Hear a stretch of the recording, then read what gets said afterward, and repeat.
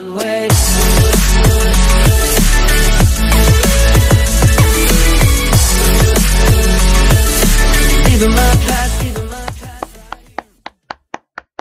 Shaq's Entertainment here, bringing you back at it again for a brand new video. So the UGC finally has arrived, if y'all didn't know by now. So if you don't know this, it's this little system where you can make it, everyone can make their, developers can make their own hats, their creation, what they want to do, and put it on the catalog. So let's go ahead and go to the catalog. Okay, so we at the catalog. I can see you guys know this. You guys know this. It's all the same thing. Roblox doesn't barely put stuff in there anymore. I don't know. I mean, it do, but I don't know. So if you go here to the creation, right here, community creations, click on this, and you see a whole bunch of them. And so far, they look nice so far.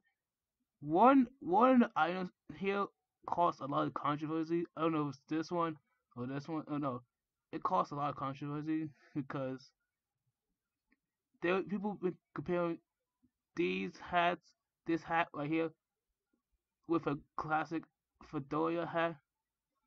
It's been a big problem. So we're not gonna talk about that, but we're gonna talk about this.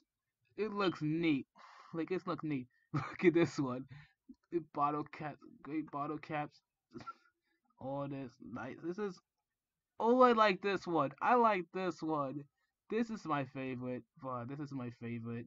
I like this one. These communities so. Oh my god. I think this is a nice thing Roblox done for this community. It's really nice. This is really nice. This is a nice thing. And they actually allow people to make their own hats now.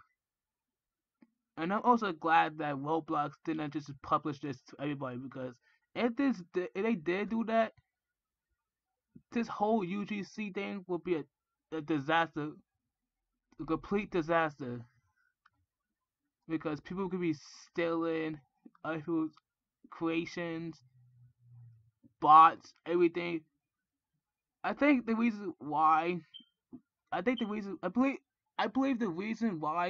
Roblox didn't just publish this to everybody is because of the situation that's going on and kind of going right now. People are literally taking shirts, copying, pasting shirts, pants, clothing, all that stuff, just stealing them. Like, if you type out the word Nike, you could just find 20,000 of them, copy and paste. So I think that was a smart move by Roblox, not allowing every player just make their own hats, because if they did, again, it would be a complete disaster, and the catalog wouldn't be the same at all. I'm telling you right now. And yeah, I hope you enjoyed this video. And Roblox is not. I don't know how far you gonna go with this, but I don't know. Keep it up, whatever. And yeah, hope you enjoyed this video. Make sure you leave a like, comment, subscribe.